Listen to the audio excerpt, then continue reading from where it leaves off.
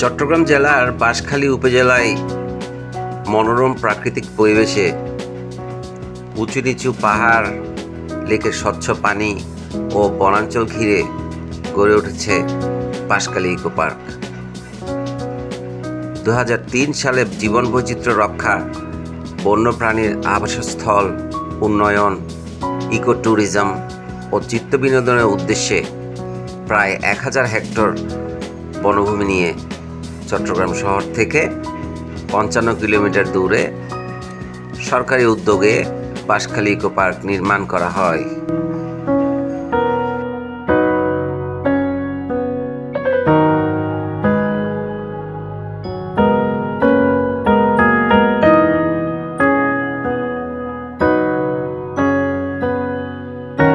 এই সিঁড়িটা কিরকম?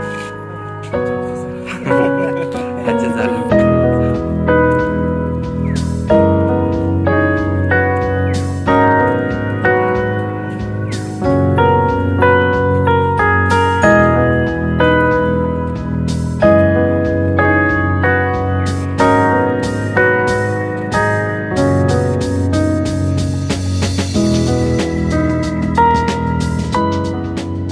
1986 সালে প্রায় 7764 হেক্টর বনভূমি নিয়ে চুনতি অভয়ারণ্যে গড়ে তোলার ঘোষণা দিলে বাঁশখালীর বামের ছড়া ও ডানের ছড়া এই অভয়ারণ্যের অন্তর্ভুক্ত করা হয়।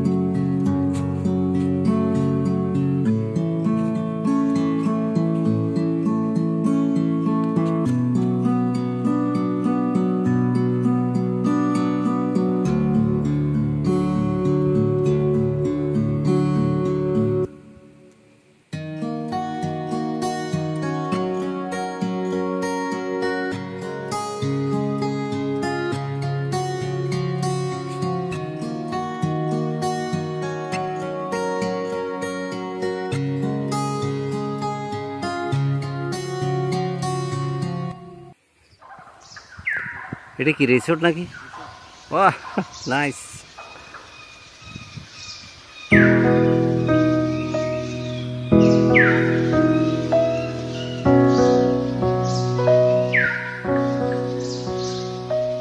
প্রকৃতির ভিন্ন ভিন্ন ঋতু বৈচিত্র্যের সাথে বাঁশখালী ইকো পার্কের সৌন্দর্য পরিবর্তিত হতে থাকে।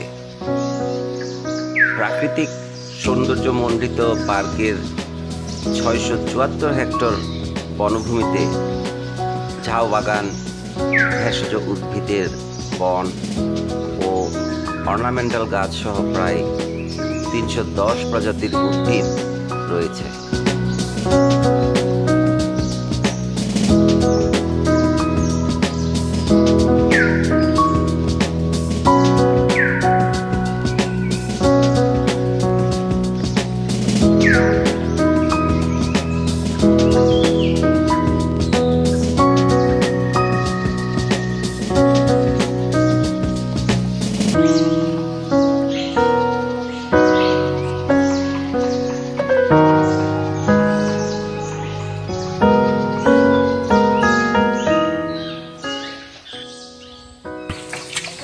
আমরা এখন এসেছি চট্টগ্রামের বাঁশখালী জেলার ইকো পার্কে। এই বাঁশখালী ইকো পার্ক একটি ঐতিহ্যবাহী ইকো পার্ক। এখানে অনেক নেচার বিউটি আছে, যা দেখে আপনারা এর সৌন্দর্য উপভোগ করতে পারবেন। আশা করি এই ব্লগটি আপনাদের ভালো লাগবে, আমাদের সঙ্গেই থাকুন।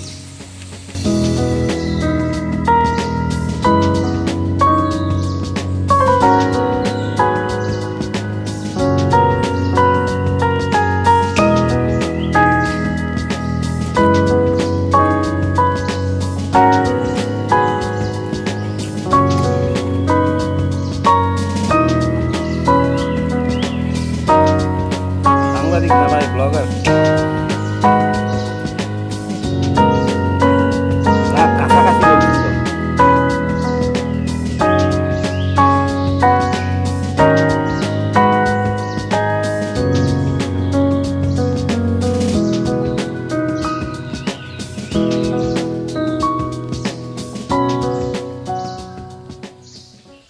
হাঁটতে হাঁটতে আমরা এখন ঝুলন্ত ব্রিজে উঠেছি। ভিউয়ার্স,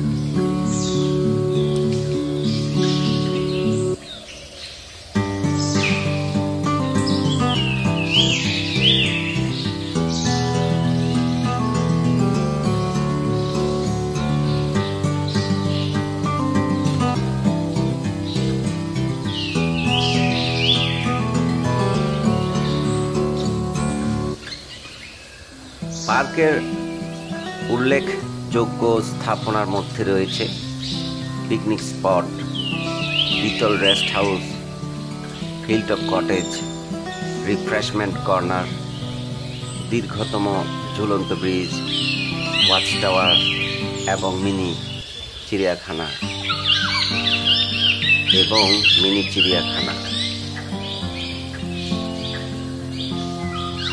পার্কের দুটি সুবিশাল লেকে রয়েছে মাছ ধরার যাবতীয় সুব্যবস্থা।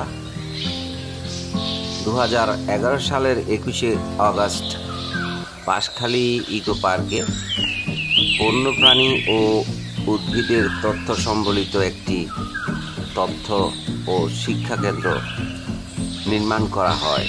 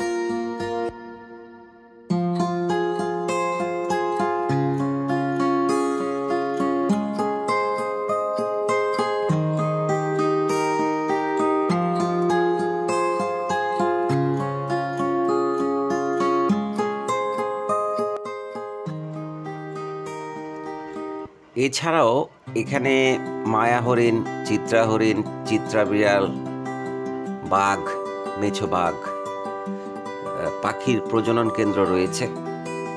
শীতকালে অতিথি পাখির কলরবে সরব হয়ে ওঠে এই ইকো পার্কের সবুজ প্রকৃতি।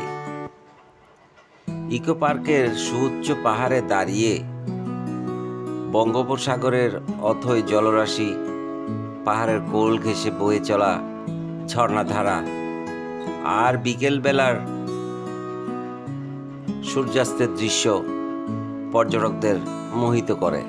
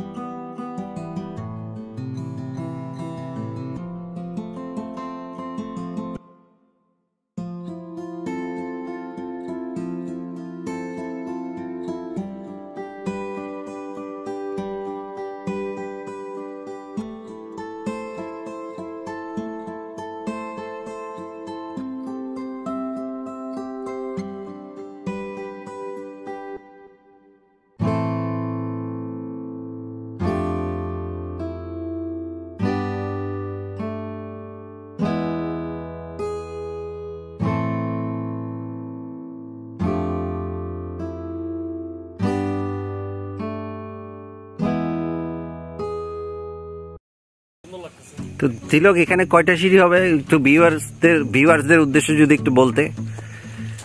হবে তো বাবু ভাই, আপনার 25টার মতো সিঁড়ি হবে, 25-30টার মতো সিঁড়ি হবে। অপরিপূর্ণতা থেকে যাবে পার্কের, অপরিপূর্ণ সৌন্দর্যটা, যে পুরাটা যে ইকো পার্কের যে সৌন্দর্যটা, এটাই তো তারা উপরে না উঠলে দেখতে পারবে না। তো ঠিক আছে ভিউয়ার্স, চলুন আমরা কষ্ট সাধ্যে এই সিঁড়িটা পাড়ি দিই। বিশাল কথা বলে ফেলছি, কি আছে মুসা ভাই পারবে কিনা আমার সন্দেহ আছে, যদিও তা আমরা জিরিয়ে জিরিয়ে ওঠার চেষ্টা করব ভিউয়ার্স।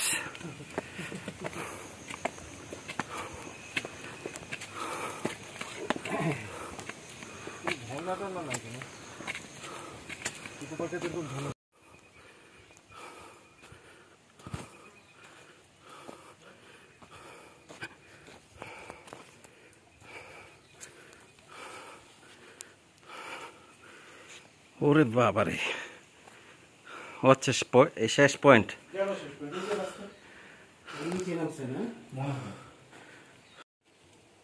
শর্ট তো নিচে অনেক নামার, আসো এই সিঁড়ি দিয়ে নামার একটা শর্ট লাগবে। স্যান্ডেল এগুলোতে পাইবে তোমার না? না, নরম সফট আছে, হার্ড আছে, সবগুলো ভালো।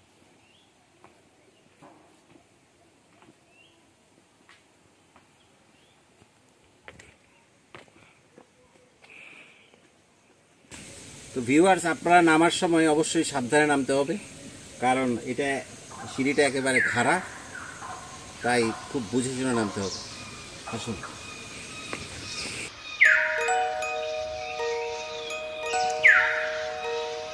1997 সালের উদ্ভিদ জরিপ মতে এখানে আরও পাওয়া যাবে 310 প্রজাতির উদ্ভিদ। এর মধ্যে 18 প্রজাতির দীর্ঘ বৃক্ষ, 12 প্রজাতির মাঝারি বৃক্ষ, 16 প্রজাতির ব্যাতসহ অসংখ্য অর্কিড, ইপিফাইট ও ঘাস জাতীয় গাছ। এই এলাকা গর্জন, গুটগুটিয়া, বৈলাম, সিভিট, চম্পা ফুল এবং বিভিন্ন লতাগুল্ম সমৃদ্ধ চিরসবুজ বনাঞ্চলে ভরপুর ছিল। পার্ক এলাকার 674 হেক্টর বনভূমিতে বিভিন্ন ধরনের বাফার, ভেষজ, দীর্ঘমেয়াদী মনোমুগ্ধকর বাগান তৈরি করা হয়েছে।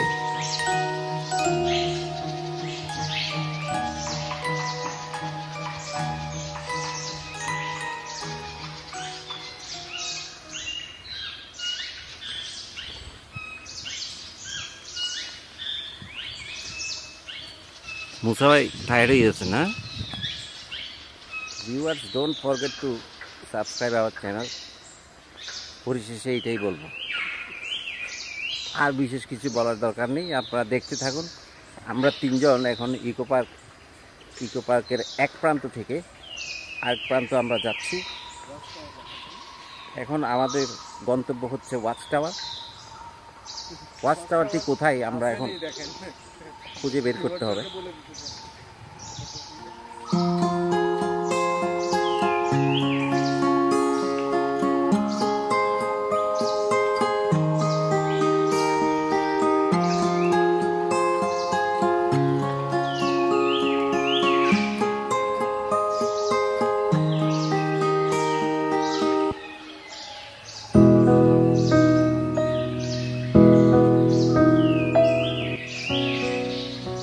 ইকো পার্কে বিচরণরত কয়েক হাজার বন্যপ্রাণী ও বিভিন্ন প্রজাতির উদ্ভিদ সম্পর্কে পর্যটকরা যাতে খুব সহজেই জানতে পারেন, সেজন্য 2011 সালের 21শে আগস্টে 14 লাখ টাকা ব্যয়ে নির্মিত হয় তথ্য ও শিক্ষা কেন্দ্র।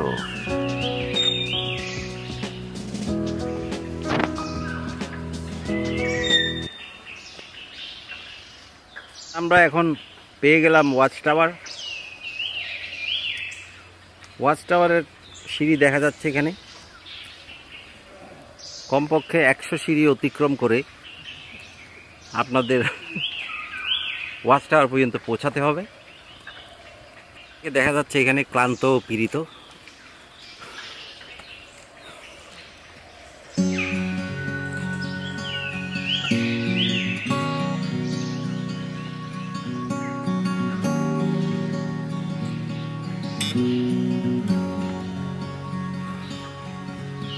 একতলা 1 2 3 4 5 6 6 তলা উপরে উঠার পর আপনারা ওয়াচ টাওয়ারের কাছে পৌঁছাবেন।